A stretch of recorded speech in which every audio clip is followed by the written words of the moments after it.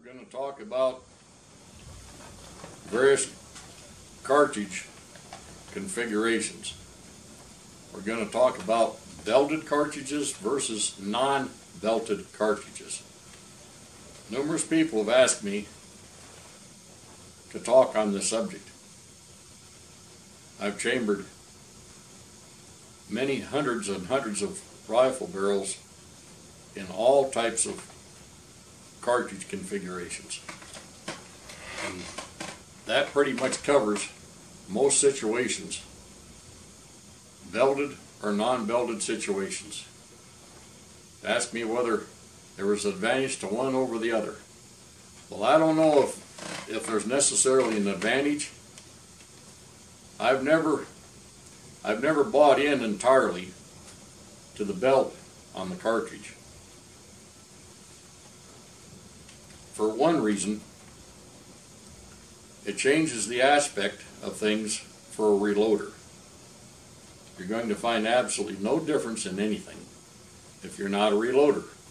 If you shoot factory ammunition, I guess you can kind of forget about any different aspects here. The belt, when you size cartridge cases so that they fit properly in your chamber, the belt is basically an abrupt shoulder designed for better head spacing. Oh, really? It doesn't create any better head spacing than an unbelted case. And I'm going to point out why. As a rule, see, belted cases, a headspace gauge measures from the face of the gauge to the lip of that shoulder 220 thousandths on our, say, 300 Winchester 7 Magnum belted cartridges. Most cartridge brass measures more like about 5 thousandths, maybe 6 thousandths less than 220. So how can we headspace more precisely? We can't, unless the brass has got to have some clearance. And somewhere around 2 or 3 thousandths will give you the necessary clearance. And that's pretty much ideal. But if we've got cartridge brass that's short by 5 or 6 thousandths, if you load very many cartridges over time, you're going to find as this brass might happen to grow and you're using up there fairly warm charges, that case will start to grow ahead of the belt. And because the way the dies are made and the way that everything has to work, what you're going to see is you're going to see a secondary belt being formed on the case just ahead of the other belt. That's kind of a poor situation. For one thing, it tells you that you're loading a bit too warm. You're not paying attention to miking your cases when you're loading and so forth. And that's kind of where the problem lies there. The other aspect is belted cases, because of that lip, that belt extends beyond the rest of the wall of the case, the body of the case. It is and can be, at times, not necessarily, a feed problem. So there's those aspects. When you size a rimless case, you don't have that kind of condition. Your cartridge case expands to fit the chamber, and the head of the case, just ahead of the extractor groove of the case, there's no interference there. There's not a lip. But you've got to understand, in my conversation here, one main thing concerning belted versus non-belted. There still has to be some clearance of that brass, virgin brass, to fit in chambers cut properly to proper minimum dimensions. That clearance ideally should be around 2 to 3 thousandths.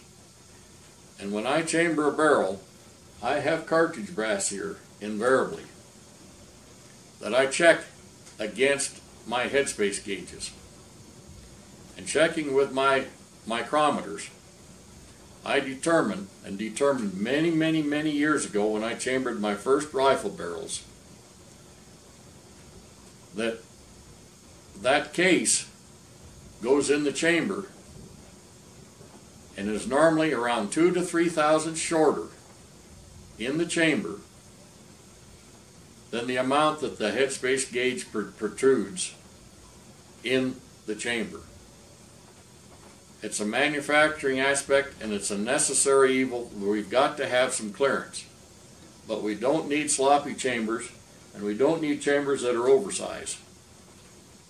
So I'm hoping that this rectifies some of these aspects. Ideally, let's say for instance 30-06 type cases. If we have an actual chamber, the actual dimensions of the chamber, where the case expands back, what we call the expansion ring on the case, expands to fit the wall of the chamber. If that chamber is somewhere around 468.5 to 469, we've got an ideal situation. We've got prints out there that call for 471. Well, that's a real sloppy situation, because a lot of our cartridge brass in 30-06 is 464 to 465 as it comes right out of the bag or the box when you buy it. That allows more expansion, a sloppier situation.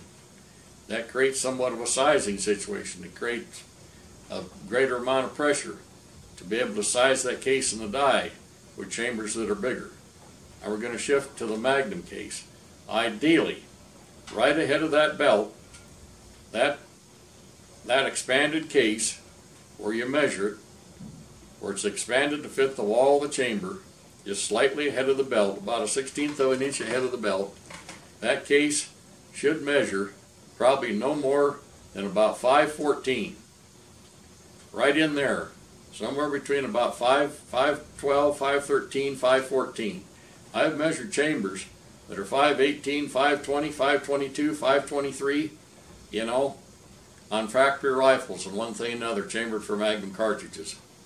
This is where some of the issues apply, and this is part of why people have asked, what is the advantage? Well, it creates a problem if the chamber's oversized, but everything done properly, loading properly, in actual use, I don't think that you're going to encounter an issue that stands out for you shooting a Magnum cartridge with a belt compared to a cartridge without a belt.